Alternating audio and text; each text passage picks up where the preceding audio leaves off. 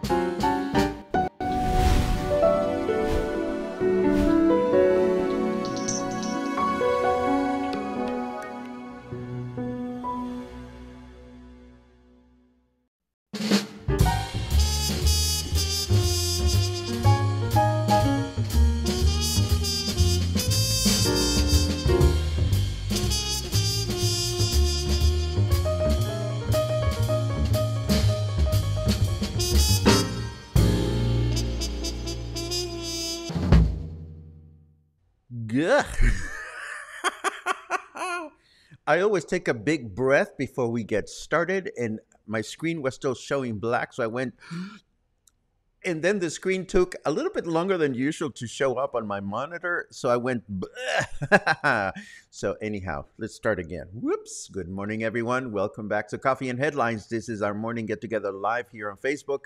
And good afternoon to our friends that watch us on YouTube later on in the day. It is a pleasure to see you. What do we do here? We exchange headlines. We exchange questions, ideas, comments, and suggestions about how to best enjoy our lives here in Puerto Vallarta as a community of English-speaking locals. And today, on March 17, on a Thursday, we are very happy to be here with you as always. There's all kinds of things and updates to share today, from many walks to changes in mandates to more lies in the local government to the river. And thank you for that, querida prima. Happy St. Patrick's Day. I knew I had forgotten something. Where is my St. Patrick's Day graphic? I did prepare one, but I forgot to set it up. It's not really my thing, but I appreciate how it is very important to some, and some people will go out and dress in green and celebrate. So, happy Thanksgiving, happy St. Patrick's Day to everyone that celebrates it. As always, we would love to encourage you to, Deb says it's all in sync today. Deb wrote a really funny commentary yesterday. She's like, your voice is not in sync with your mouth. And I wrote her back and I said, of all the absolute powers that I have, one that I haven't been able to conquer is to change this, that when the sound of my voice comes out and set it offset to the movement of my lips. I'm glad that things are better in the world of Facebook for you. Again, a lot of the things that happen are beyond my control, but we always take a look to make sure that everything's okay. So, if you are new, let us know. Write the word new in your comments. If you have something truly important to say, please add a letter Q, a capital letter Q at the beginning of your comment, and we might as well get started with the good stuff.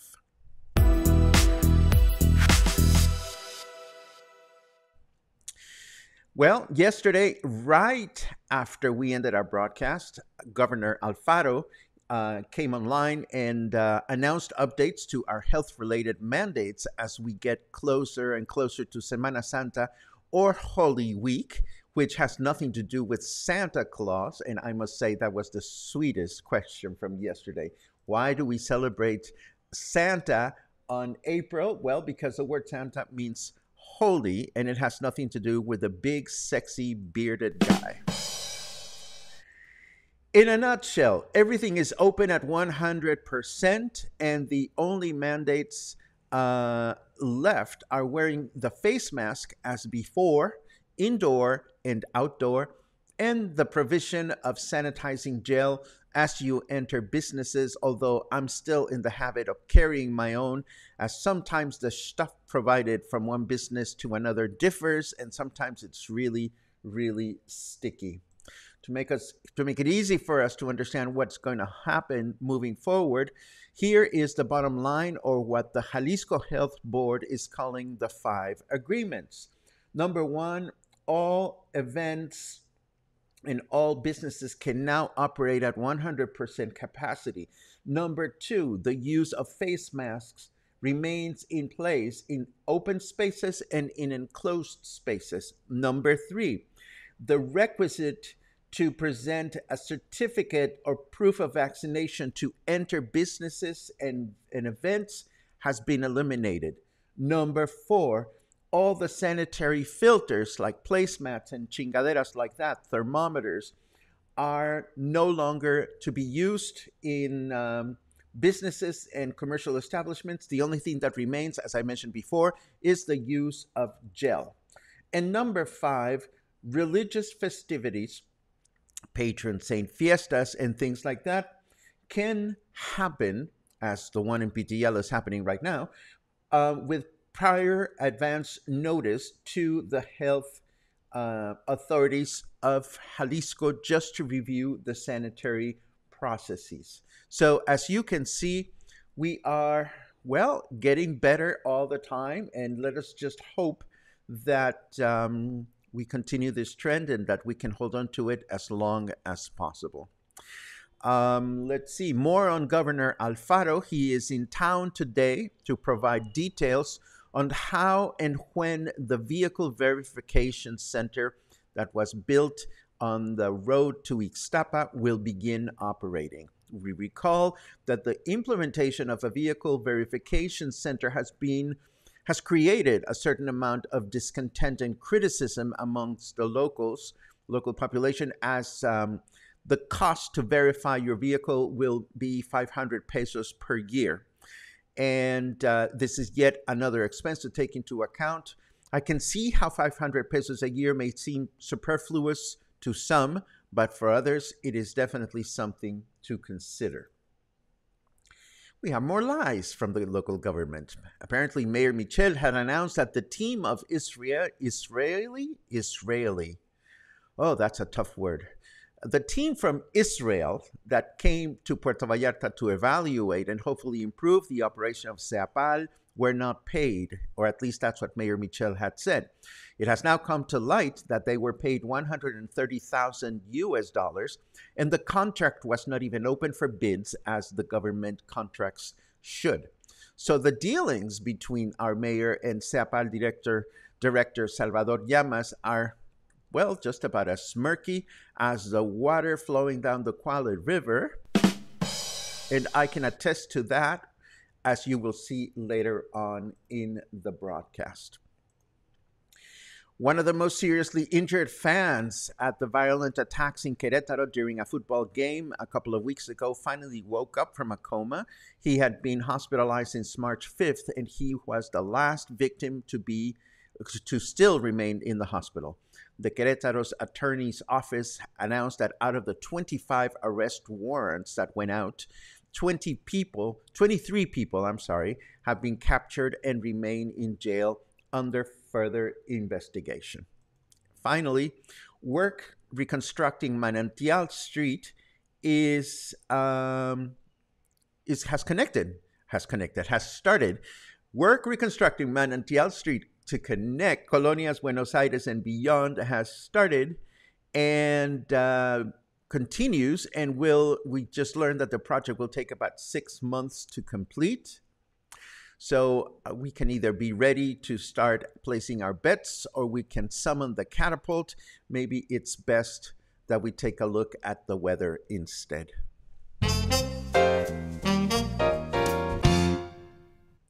And weather says, if you abolish daylight savings time, you'll be improving the lives of future generations who never have to live with it. Don't you want them to suffer as you have? That's what Snarky Weather has to say today. What I'm interested in is our stats, and we are enjoying 25 degrees Celsius right now with very low humidity, 37%, and our temperature in Fahrenheit degrees is 78. Our forecast for today calls for a clear day with a high temperature of 30, low temperature of 15. Tomorrow, Friday, we'll have a clear day with a high of 31, a low of 16, and Saturday, we'll have a high of 31, a low of 18, and another clear day. So the weather is just picture perfect. It's exactly what we want this time of year, and we hope that it'll remain like this as long as possible. But it's beginning to be the time of year when it gets warmer and warmer. And what does Luna do when it gets warmer and warmer? I don't understand this, but where did she go? Luna likes to sneak under my blanket and mess up my bed when I make it in the morning, and that's not her usual spot. Her usual spot is closer to the pillows. In fact, I go and say hello to her, and she reacts, but not this morning.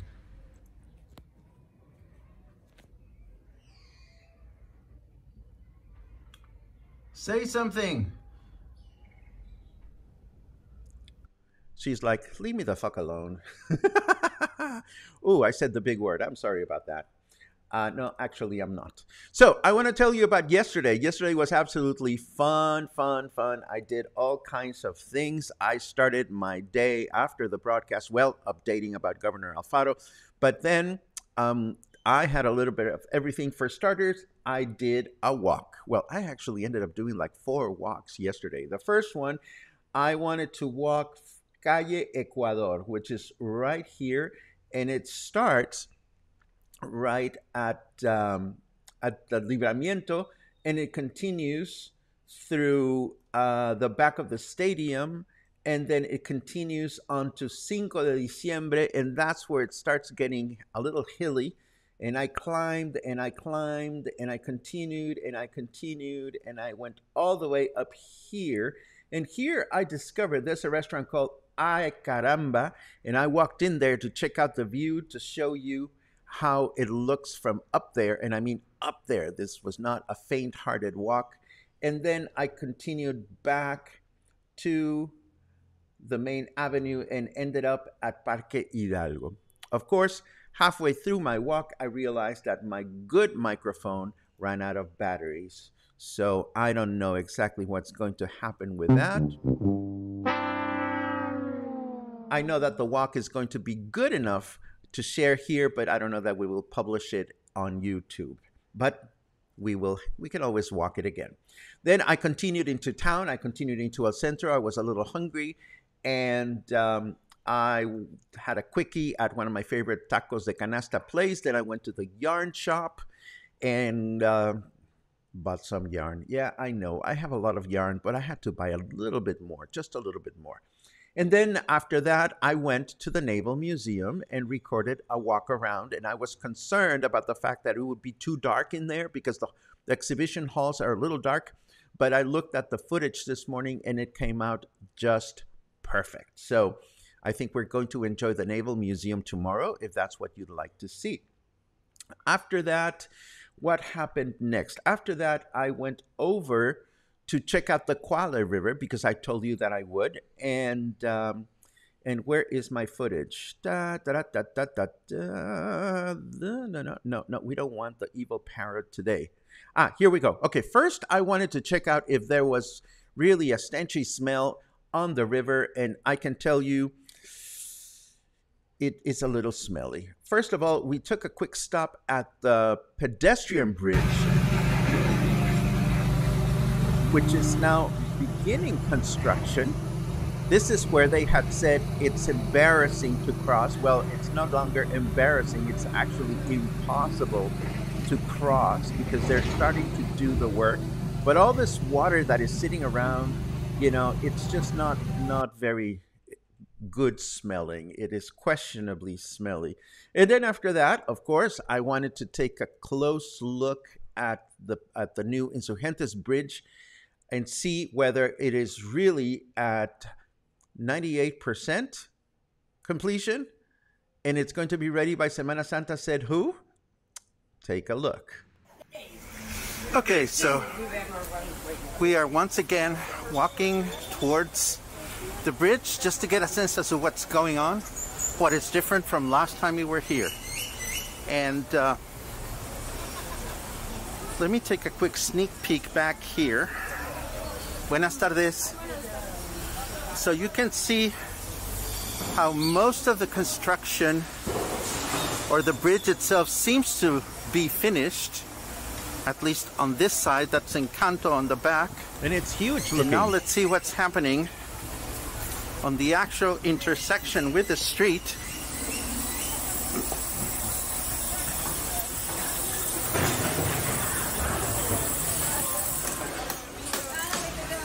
Aha! Interesting. So now, okay, this shows you just how tall this thing is going to be. It's gigantic. And how hard everybody's working to get everything done. And I am now walking across to the other side, which is possible.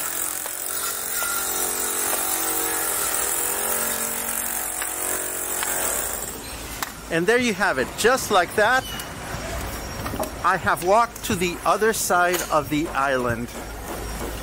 But does this mean that this is close to being finished? I don't think so. Let's go back. Buenas tardes. Let's go back and take a quick look. I mean, they are working really, really hard. Listen to all that noise.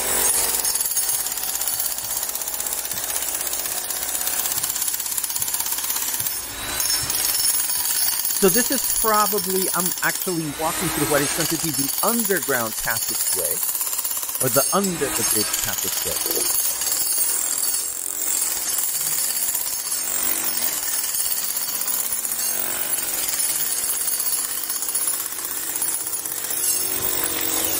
So the good news seems to be that they are indeed working really fast and really hard. But will this be finished by Semana Santa? I don't think so. As I said before, my hope is not that they get the project finished fast, but my wish is that it gets done properly. And that was my quick and dirty update of the Insurgentes Street Bridge. I say, let's build that catapult. Ciao. Ciao. When did I get in the habit of saying ciao? I don't know, but ciao. Anyhow, so that was that. And then after that, I had a lovely visit with my friend Richard Lucas, known locally as Guda Gabor. And Richard was instrumental in getting me involved in as a judge in the So You Think You Can Rise event that took place recently at Teatro Vallarta. And I really wanted to visit with Richard because, you know, he is a business, I'm an entertainment business guy. He's worked contracts and deals worth thousands and thousands of dollars for entertainers throughout his career. And I wanted to touch base with him about how working in the Rise event as a judge really sparked something within me to get involved one way or another in helping young local talent find their groove and find a path to a more successful career as musicians or entertainers here in Puerto Vallarta. And I was happy to learn that my friend Richard was equally moved by the experience, and what he's doing with the remainder of his shows at Encanto for this season and what he has already decided he will do next year is to, yeah, obviously he's a performer. He sings, he dances, he dresses up, he has a lovely voice, he has an accompanist, but he is going to focus on becoming a catapult, no pun intended, a launching pad for new and upcoming artists, young artists from Puerto Vallarta. And I am so very happy to see that an entertainer that comes from elsewhere actually decides to spend time empowering local artists. And that is totally right up my alley. So, once again, I want to encourage you to catch Richard or Gouda Thursdays at 7:30 in at Encanto. I think he has 3 more weeks to go. He has special guests every week. I won't be able to go tonight, but I'll definitely be there a week from tonight. He's going to have Enoch, one of the finalists and one of the people, the artists that I'm hoping to mentor in one way or another, as much as he will let me. So if you don't have any plans for tonight, or you don't have any plans for a week from tonight, it would be a pleasure to cross paths with you at Encanto at this particular event. And of course, I've also been in contact with the nice uh, musicians from the band Eyes on Earth, another one of the finalists, and they are going to be performing tomorrow night at Rey de Oros at 7 o'clock. I think it's free cover. Oh, yeah, it says right in front of my nose, no cover. So if you want to hear a very solid, tight rock band from Puerto Vallarta singing in English and Spanish, one of the 3 finalists from this event, the So You Think You Can Rise, they're going to be performing tomorrow at 7 at Rey de Oros. Yours truly is going to be there as well. So I'm looking forward to further connecting with a band and hopefully find a way to impart some experience and knowledge upon them, if they'll let me, of course. And speaking of events, let us not forget that this coming Wednesday, we have our very own meet and greet, which should be a lot of fun. 44 people have responded. Some people have responded interested. Please, as the date nears, change or kindly consider changing your interested to attending, if that is the case, so that Gina can have a better idea as to how many people to expect. And before we dive into our usual comments, a geeky update, if you'll indulge me. The Webb telescope has finally put out its first completely focused, completely brilliant image. And I have this news item in Spanish, but I also have a news item in English to share with you on how the alignment of the telescope is complete. So, I'm not an astronomer, but I'm going to be so psyched to see the images that are going to come out of this amazing instrument. And with that, I am going to turn over to your comments and see what everybody is up to. Let's take a quick look. Da, da, da, da, da. And we see a lot of good mornings, which we love. What is the name and location of the restaurant where you get your stuffed potatoes? I love it. The name is El Santuario del Taco, and it is located on Francisco Villa Avenue in Colonia, in Fluvial. And you remind me, Jonathan, that I haven't added them to our Taco Tuesday map, which I'm going to do sometime today. Thank you very much for that reminder. Let's see what else we have. May your every Irish wish come true. Well, I had an Irish wish come true one day, but if I give you too many details, then you'll end up having to endure me rather than enjoy me. So we'll keep it clean. Why not?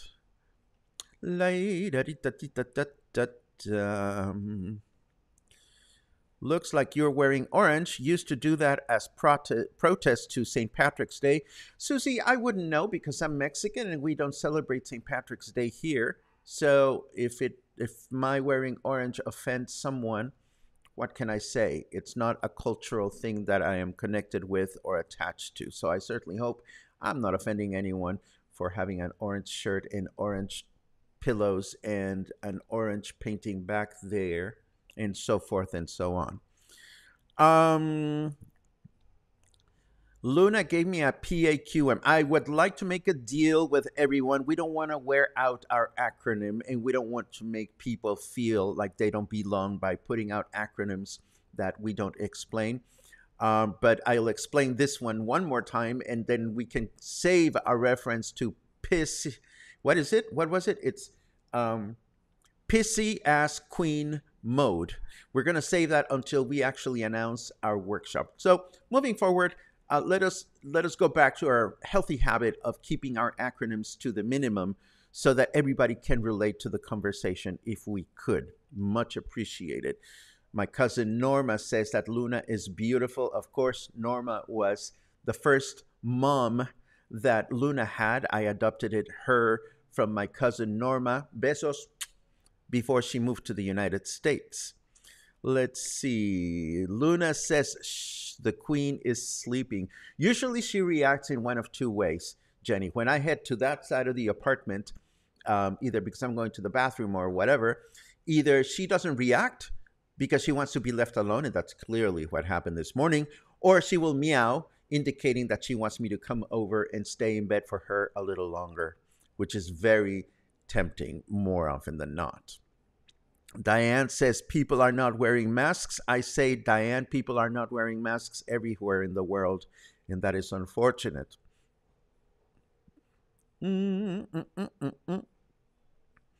Dan says, looks like it needs a whole bunch of concrete before it is ready.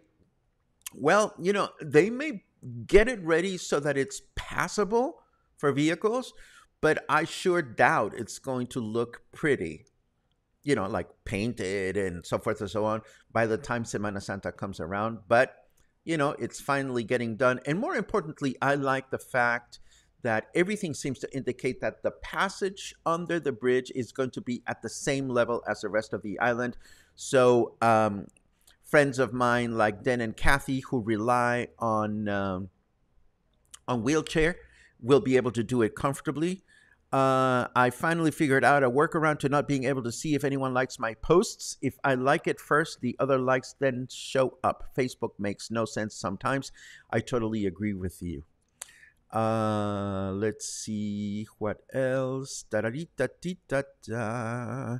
Jenny says orange is the new green. I love that. I love orange and green. If you visited my home, which is su casa, everything I paint or everything I do is either orange or green, and that's just the way it is. It's my favorite two colors.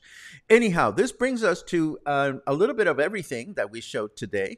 Oh, here's a question or a comment from Heather before we go away. I actually think the bridge will be done by the Semana Santa, as most of the progression has happened in the past 10 days. Now, usually 12 workers from 8 a.m. to 10 p.m. or more. Well, Heather, I am not trying to jinx it. I just hope that is the case. Oh, and one last thing that I forgot to mention. So after I had my get-together with Guda, I had a lovely, lovely dinner at Bonito Kitchen with my friend Eric, who is a new full-time Puerto Vallarta resident. Welcome home, Papi. It's great that you are here.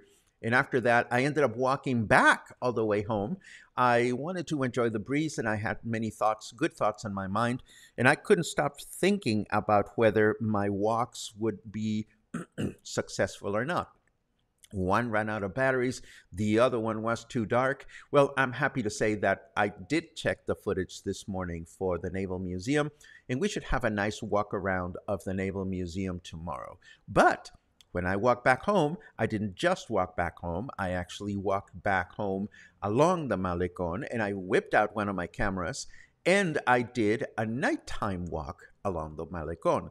I was pleasantly surprised to see how many people are out there enjoying it. I'm not going to get into the whole issue of whether they were wearing face masks or not. We know what to do. We can just avoid the people.